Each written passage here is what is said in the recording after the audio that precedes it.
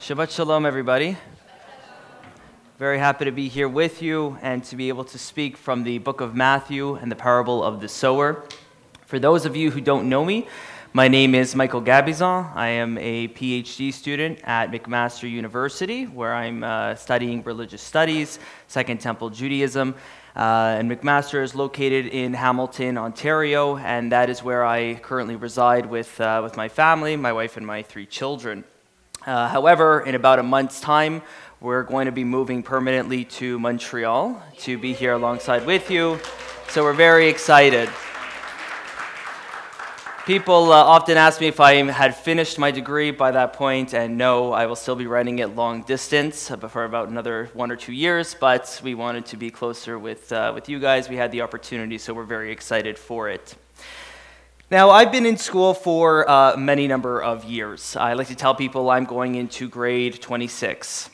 And throughout that time, I've been to quite a few different religious institutions. And without fail, one of the central questions that's often asked at a religious institution where you're training to study the Word and to proclaim it is, why do people leave the faith? Why do people turn away and leave their church or leave their messianic communities? Now, maybe you know somebody who you perceive to have a very strong faith. Maybe this person was a type of role model for you, and you looked up to them, and then later they turned away. Or maybe you yourself have found yourself struggling with understanding the Scripture, struggling with being excited about it, and wondering what the point is of even reading any of it. These are not uncommon stories. When I was 17 years old, before I left Montreal, I was doing Bible studies here at Beth Ariel for the youth. And there was somebody who I worked closely with, and we sang songs together, and we went to the conferences together, we went to studies together, and they encouraged me in my faith. They were what I perceived to be a strong believer. However, when I went off to Chicago to study, that person, I later found out, completely abandoned the faith. So how does that happen? What actually happens to bring us to that point?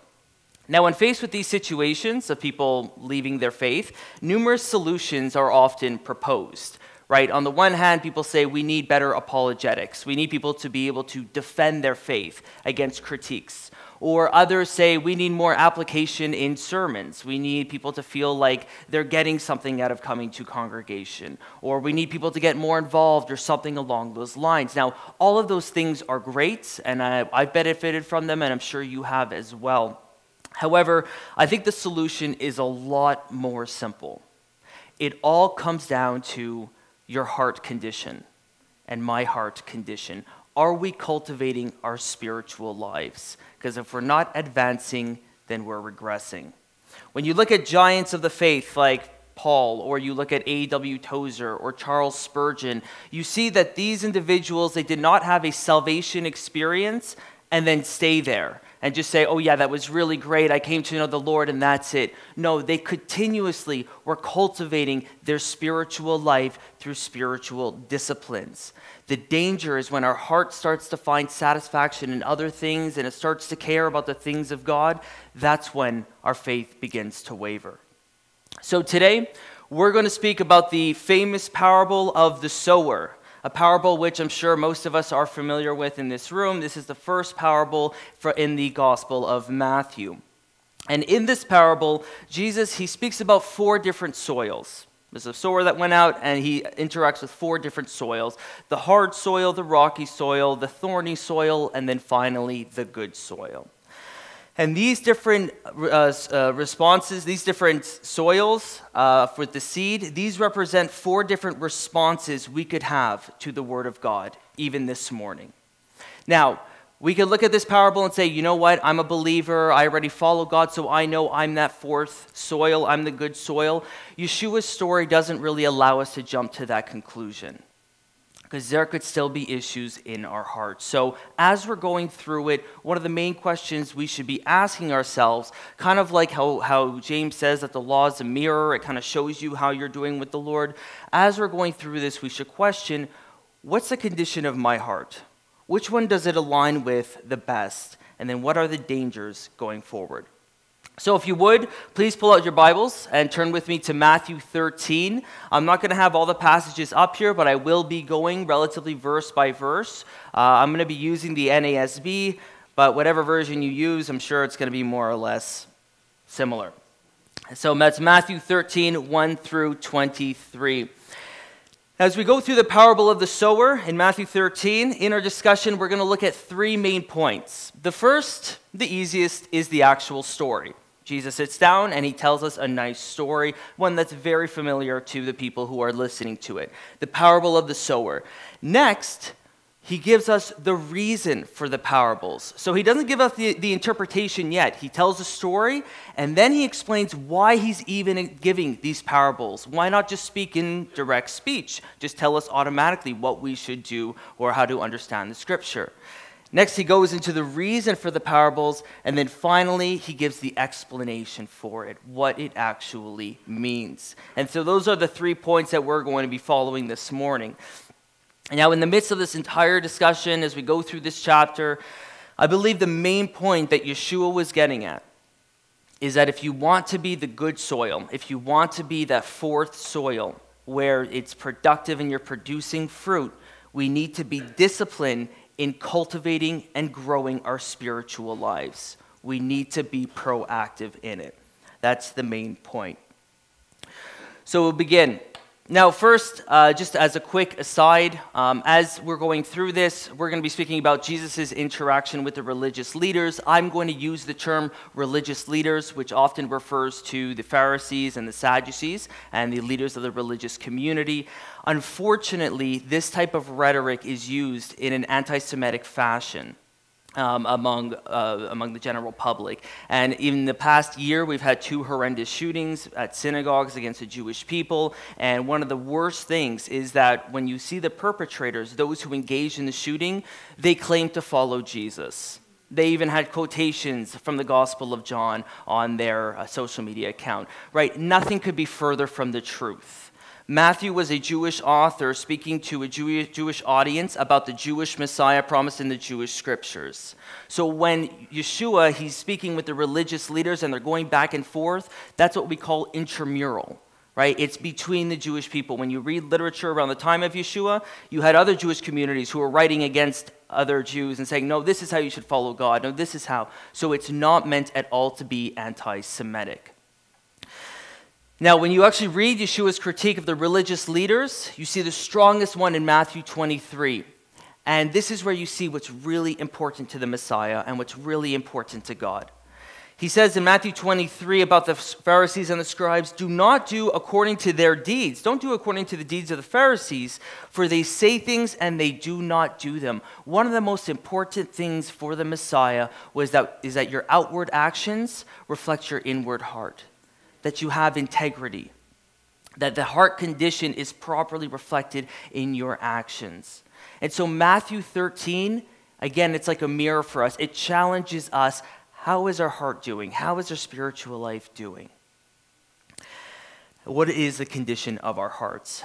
Now, the Gospel of Matthew, we've spoken about this before, but it really portrays Yeshua as this new type of Moses. In the first couple of chapters, it tells you the life of Jesus, how he goes down to Egypt, just like Moses went down to Egypt, and it ends up with Jesus on the Sermon on the Mount, just like Moses was on Mount Sinai. He really paints him like a new Moses, a new teacher, but he's so much more. Because after that, Yeshua, he's going around and he's healing people who are sick, he's taking out demons, he's arguing with the Pharisees about his messiahship and controlling the sea. And so the people are asking, what kind of person is this, that even the winds are obeying him? And so Matthew, as an author, he's bringing us through and he's showing us this is the one we've been waiting for.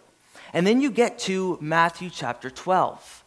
And in Matthew 12, you have this demon-possessed person who comes to Yeshua, and this demon-possessed person, he's mute, he can't speak, and he's blind. He can't see. And Yeshua heals him. And the people respond, can this be the son of David?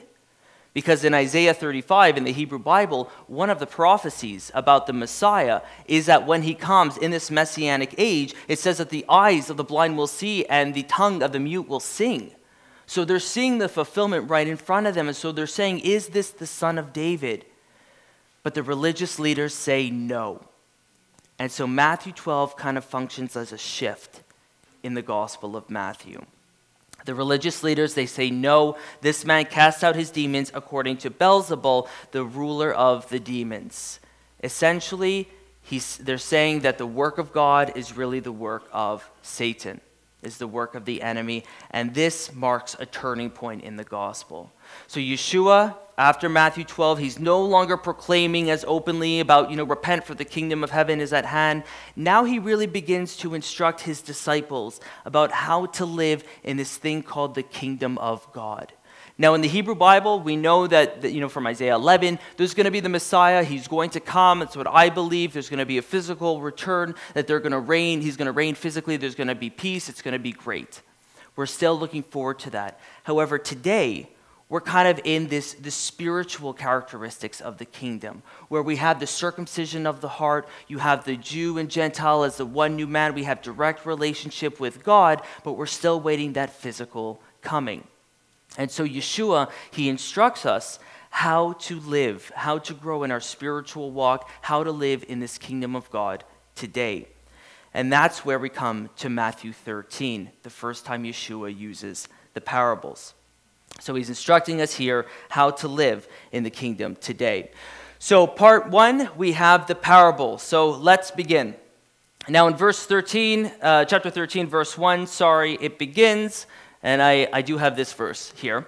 It says, that day Jesus, he went out of the house and was sitting by the sea, and the large crowds gathered to him, so that he got into a boat and sat down, and the whole crowd was standing on the beach. So a couple of notes. First, it begins that day. So it's giving us a time frame, putting us in the same time period when the religious leaders rejected the Messiah.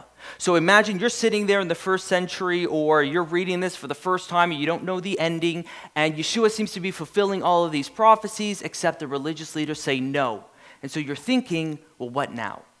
What's going to happen now? So that day, Jesus, it states that he goes out of a house. Out of the house, you have a narrative right before, verses 46 through 50 in the previous chapter. Right before, you have this really interesting narrative, and everyone has a debate about what it actually means, where Yeshua, he's in a house with the crowds, and he's teaching, and then his disciples come and say, Jesus, your mother and your brothers are outside. And then Yeshua says, he outstretches his hands and says, behold, my mother and my brother, those who do the will of my Father. And so I think that the purpose of that is to show there's a change in relationship. There's a change in the tides that are going on right now. So that day, Jesus, he goes out of the house. He's sitting by the sea. A large crowd comes to him. And so what does he do? He goes out onto a boat, and Matthew really emphasizes this. Yeshua, he's sitting down on the boat while everybody is standing at the seashore. And that's because in classrooms in the first century, today, when we go to a class, you have the students who are sitting and the teacher who is standing. It was a complete opposite in the first century. You would have the teacher who is sitting and the disciples standing around listening. And so here, again, Matthew is painting this picture of Jesus as the ultimate teacher. And now he's about to go into his parable.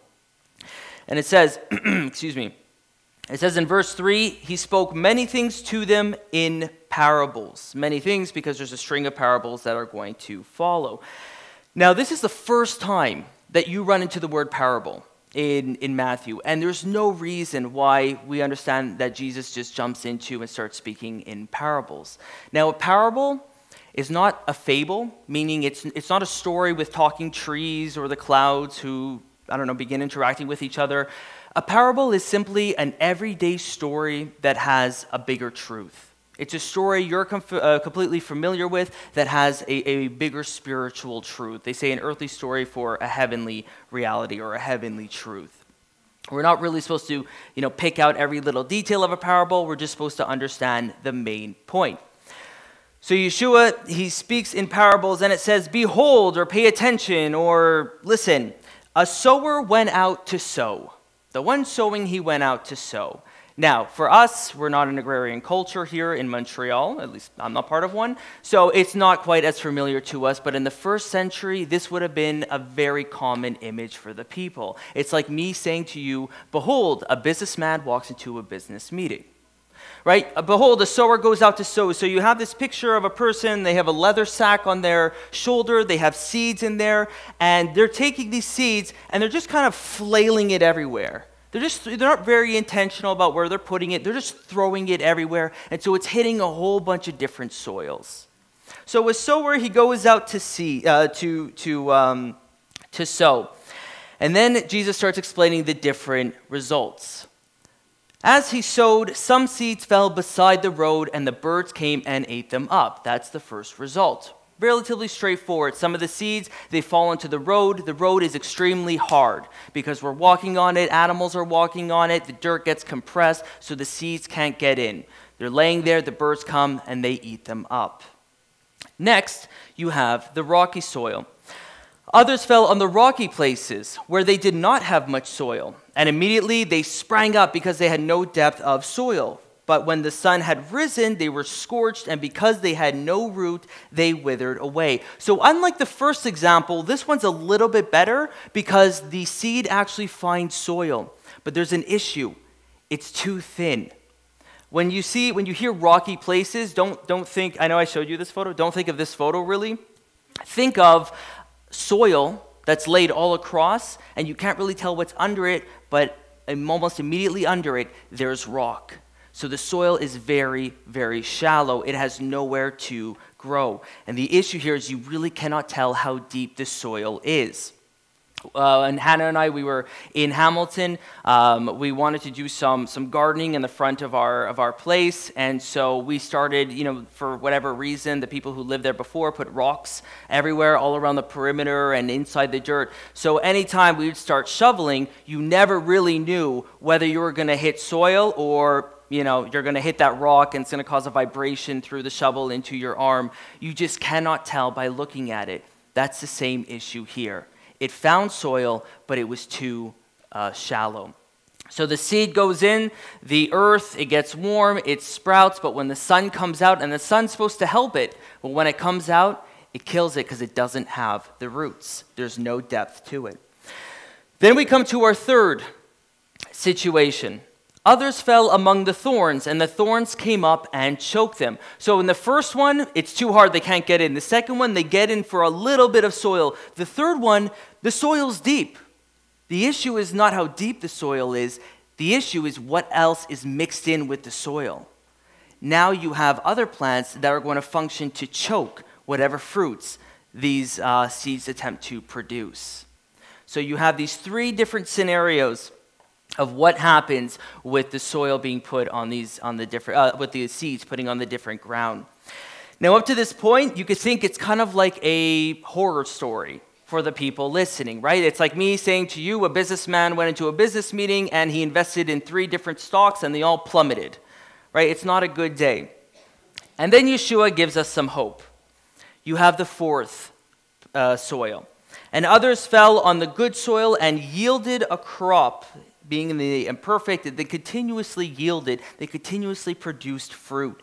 Some 100-fold, some 60-fold, and some 30-fold. Now, usually when you read text around the time of Yeshua, if it's speaking about the crops, if you could produce 5 to 15-fold, that's really good. So here it's kind of like the apex of fruit, like 100-fold, 60-fold, 30-fold. The emphasis isn't really on that. They're doing really well. That's the soil you want to be. That's what you want to be doing in producing fruit. So you hear this story, you're sitting there at the seashore, Yeshua tells this story, and you're probably wondering, first, why did Yeshua even start going into parables at all? Why not speak in direct speech? And second, what's the point of that story? You see, there's nothing really unique about the story. It would have been familiar to all the people listening. It's sort of like if I tell you 4 people wanted to go to college. The first person didn't get in, the second person got in but never enrolled, the third person got in, enrolled, didn't like it, and the fourth person graduated. Okay. Maybe you know someone in each of those categories, but what's the point? And then Yeshua ends with this statement, "He who has ears, let him hear."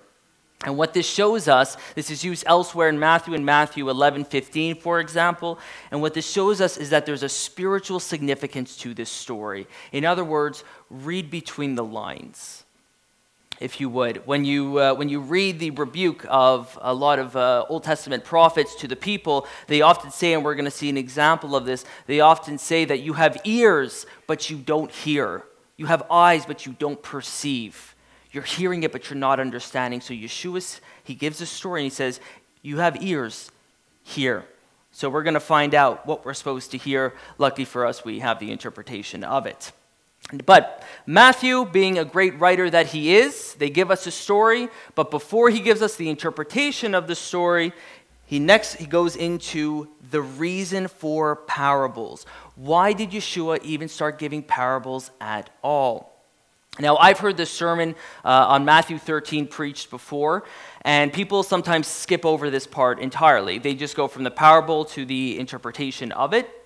However, the reason why Yeshua goes into parables, that's the key. That's the key that makes us think, how am I doing spiritually? That's the key that helps us understand, why did the religious leaders reject him? That's the key to prompting us to always be cultivating our spiritual lives. So here in this section, we're going to see the function of the parable, so what it does to people, and then the reason for it, why Yeshua gave it at all. So in verse 10, the disciples, they came to him, and they asked him the question, why do you speak to them in parables? Why did you start using this form and this method of communication? Now we know from the Gospel of Mark that at this point, they're all kind of in a room all together. That's often how, when they speak with Yeshua, they're often alone. That's when he instructs them. And so they're alone, they're not really challenging him, they're just wondering why he's speaking in parables. And this is what he says, to you it has been granted to know the mysteries of the kingdom of heaven, but to them it has not been granted.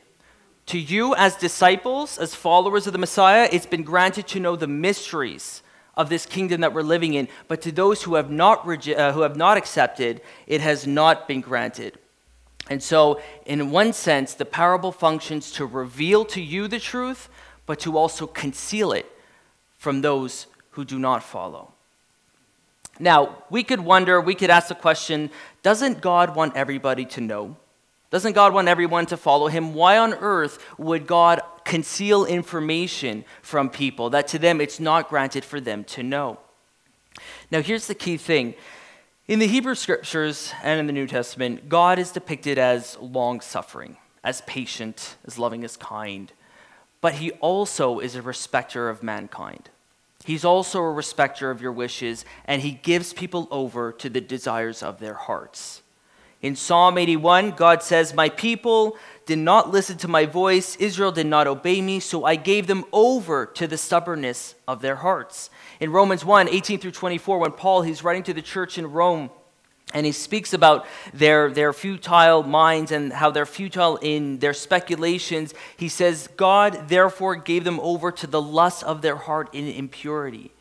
He eventually will give you over if you want it that much. And the Greek term for give over is often used for slaves, when you would give one slave over to someone else, and they would now have the authority over that slave. And so it's sort of like God refraining and taking away his protective hands. In this case, in light of the deliberate rejection of the kingdom of God, now Yeshua moved to parables in order to conceal from those who have rejected. But the purpose of the parable is to reveal the kingdom of God, to reveal the reign of God for us today. Often the term secrets, it kind of excites people. If you ever want to sell a book, just put secrets in your title. As one who studies the Dead Sea Scrolls, if you write a book on the secrets of the Dead Sea Scrolls, what they tried to hide from you, something like that, you'll make a lot of money. The term secrets, used often in the Hebrew Bible, and it's particularly by Daniel in Aramaic, and it's often a revelation that God reveals to us. Something we wouldn't be able to know on our own, but the revelation of God allows us to know it. Paul uses it in the New Testament as well about things that were previously unknown. So the purpose of this parable, it shows us the mystery of the kingdom, how to survive in it and how to thrive in it. Because again, we have much of the spiritual reality of the kingdom, the circumcision of the heart, the Jew and Gentile together, and our relationship with God. So that's the function of it, to reveal and to conceal. But now Yeshua, he tells us the reason why he started giving it in the first place, these parables. In verse 13, he says, "Therefore I speak to them, those who have rejected, I speak to them in parables, because while seeing they do not see, while hearing they do not hear, nor do they understand." Now you could ask yourself, how is that possible? How is it possible to hear and not understand, to see and not really perceive? But think of it this way. If you travel to work every day, and it's a routine, and you know the bus route, or you know how to drive there over and over and over, it'll eventually come to the point where you don't even really need to pay that much attention. When I drive about 15 minutes a couple of times a week, and sometimes I'm careful driving, but you're also not really paying attention to the signs or anything like that. You're sort of on cruise control because you're so familiar with it. You're not really challenging yourself and finding a different route or anything like that. And that's what was the issue with the religious leaders. They thought they were in good standing with God. They thought they were fine, but they didn't see the issue within themselves. Their hearts had grown calloused to God. That was the key to why they rejected his messiahship. And so Yeshua says in verse 14, "In their case, the prophecy of Isaiah has been fulfilled." Now, most of us are familiar with this prophecy in Isaiah 6. Isaiah, he has this vision, he sees the Lord, there are the seraphim around, everyone's singing, "Holy, holy, holy," and he says, "I'm a man of unclean lips," and so they purify his lips or his tongue, and then God says, "Who's going to go forward for us?" And Isaiah says, "Here I am, send me," right? In my religious institutions, we often have these things called missions conferences where people come and try to recruit you to their mission field, and this passage is often preached, right? Be like Isaiah, "Here I am, send me."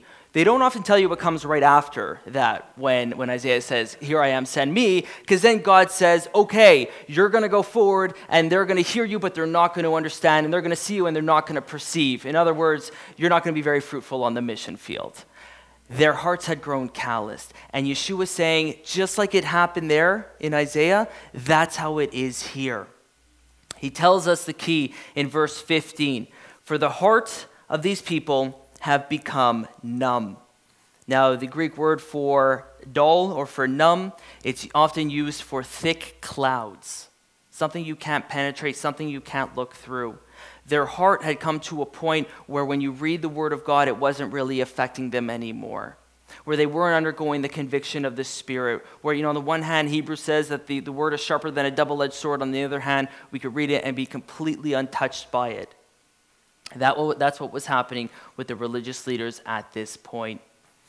And then Yeshua, he says at the end of verse 16, or beginning of verse 16, towards the end of the section, he says, "But blessed are your eyes as the disciples because you see, and your ears because you hear, so that you are separated from them." So in the midst of this explanation, it's important for us to take a step back and think, where would we stand? What do our hearts compare to? Is it more like the disciples who do see and do understand, or is it more like the religious leaders where you're going through the motions, you think you're in good standing, but your heart has become dull to the word? It remains untouched. You see, the key thing with Isaiah, in Isaiah 6, the reason they called the religious leaders mutes and blind and that you can't see is because he's mocking them. He's saying, you guys have become just like your idols. You've become like those things you worship, the things that can't do anything. You've become blind and dumb. And so we could look back, we look back at the story of Exodus where they're worshiping the golden calf, or we look back at the story of Elijah where Israel's worshiping Baal, and we say, how can they do this? How can they worship somebody else but God? But the key thing is we do the exact same thing today. It just looks different. Timothy Keller, in his book, Counterfeit Gods, he makes the point that all of us have idols in our lives. Idols do not need to be little statues that you worship that represent something else. An idol is anything that you and I give that's more important than God. The blessings of God could become our idols. A spouse could become an idol. Children, jobs, friendships, monetary things. All of this could become idols if we give it a greater position in our lives than God. Timothy Keller says that an idol, when he defines it, it is anything more important to you than God. anything that absorbs your heart, your imagination more than God, anything you seek to give you what only God can give you. That's what we worship. That's what's up there. That's what drives us in the day. And so the issue with the religious leaders, again, it was not that they didn't believe in God or that they didn't really care for God. They thought they were in good standing. It's just that they upheld other things more important than God, such as their position in society. And that's the key thing of why Yeshua goes into the parable. So we come here for the explanation now. We have the third part where Yeshua explains the meaning of the parable. So as a quick recap, we have the story itself, and then you have the reason for the parables. And the reason was because of the hardness of their hearts. They thought they were in good standing, but they were actually callous to the word, and that's why they rejected. And now we come to the explanation. And the question is, which soil best represents you? So it begins in verses 18 through 19. He begins, "Hear then the parable of the sower." And I love that because, initially it was, "Behold the parable of the sower." Now he says, "Hear the parable of the sower," because this is the language he was using. They hear and they do not understand. They listen and they cannot perceive. And yet now he's saying, hear. Be like the spiritually in tune people. Hear the parable of the sower. Understand what it means. And the first one he alludes to is the hard path. It says, when anyone hears the word of the kingdom, so the seed represents the word of the kingdom, the gospel. When anyone hears it and does not understand it, doesn't have that spiritual perception, the evil one comes and snatches it away, what has been sown in his heart. This is the one on whom the seed was sown beside the road. So the hard road here represents the calloused heart, represents the heart where nothing could enter in. This is characteristic of the person who is in rebellion against God, who is apathetic to the word, who does not understand it, doesn't have that spiritual inclination to understand what the meaning of the word actually is. And so the question is, how do you develop a hard heart? How do you know if you have a hard heart? Hebrews 3:13 tells us, "Encourage one another daily while it is still called today, so that none of you is hardened by sin's deception." The way you get a hard heart is that you allow sin to stay. Now, the danger, you allow sin to stay in your life. The danger is that we could think, a little bit of sin is not a big deal. See, Paul says a little bit of leaven, a little bit of sin ruins the whole lump of dough. A little bit of sin that we carry in our lives, that's going to grow and grow and grow unless you're getting rid of it. It's sort of like if you know the common story of the frog in the pot in the hot water, right? If you take a frog and you put him in boiling water, he's going to jump right out without a doubt. However, if you put a frog in water and slowly it gets warmer, and they hardly notice it, before they know it, it's too late. And so the calloused heart here is the one that has harbored sin and has allowed it to stay in their lives, thinking it's no big deal. And then Matthew says, in this scenario, the evil one, he comes and he snatches the word away, meaning he takes it away by force. He takes it out so it doesn't have the opportunity to do any work in softening it. If anyone is familiar with the Screw Tape Letters, if anyone has read that book, if you have not, I encourage you to do so. The Screw Tape Letters was written by C.S. Lewis. And in the Screw Tape Letters, it's fictional. It's a bunch of one-way letters written by an uncle demon to his nephew. And his nephew was kind of new on the job. He's learning the ropes of how to trip up believers and things like that. And so this uncle demon is just instructing him on how to get the person distracted or how to do this or that. And this is what he says. He says, it's funny how mortals, like humans, believers, it's funny how mortals always picture us putting things into their minds. In reality, our best work is done by keeping things out. So you see, as you're reading the word, it's not going to do much good if Satan says to you, yeah, but you love sin. Or, no, let's wrestle with this. There's probably some issue with this. The best work is to make you distracted and to keep it out entirely. So as you're reading the word, do you have enough milk in the fridge? Did so-and-so email you back about that important document? Are you ready for your business meeting on Monday? That's how you snatch it out. So the calloused heart, the hard heart, that's the first one. Nothing is able to penetrate through it. The case number 2, you have the rocky soil. And it says in Matthew, the one on whom the seed was sown on the rocky places, this is the man who hears the word and immediately receives it with joy. Great news. They're happy. Yet he has no firm root in himself, but is only temporary. And when affliction or persecution arises because of the word, immediately he falls away. The best way to understand this rocky soil is to know that it's the shallow heart. It's the shallow heart, the one that never put in the study or the disciplines in order to grow their faith.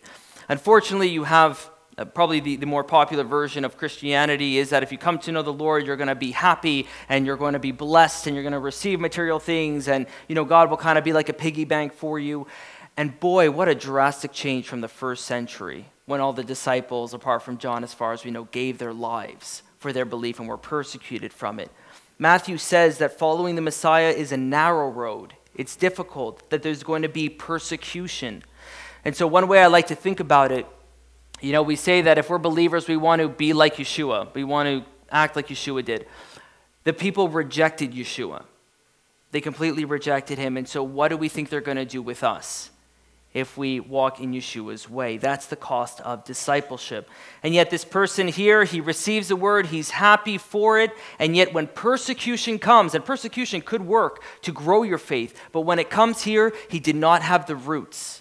He had a shallow faith because he didn't cultivate his spiritual life. Outward pressure made them break. There was no serious study or continual deepening of his or her faith. And so they fell away, meaning they stumbled into their faith, and they were no longer following. That's case number 2. Case number 3, you have the thorny soil. This is the one that other things are mixed in. So unlike the previous example where it's a shallow faith and persecution comes, here the issue is inward. The issue is with the heart.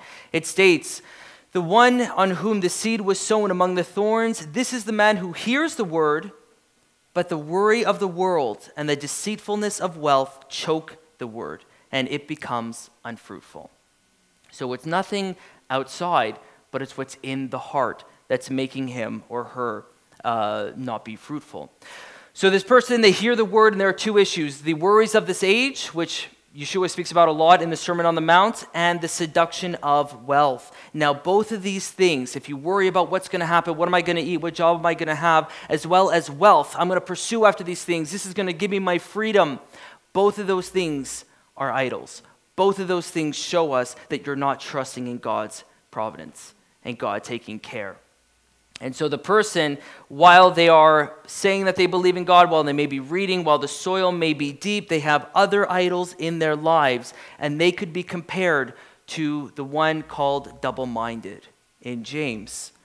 In James 1:8, which we're going through at Beth Ariel, in James, it says, a double-minded man is unstable in all of his ways. Double-minded in Greek is literally double-souled. You have 2 different affiliations. And so in Deuteronomy 6, what does God say? Love the Lord your God with all your heart, soul, mind, and strength. Here you're loving 2 different things. And that's going to choke all the possible fruit out. And so, case 1, you have the calloused heart, the one that has sin.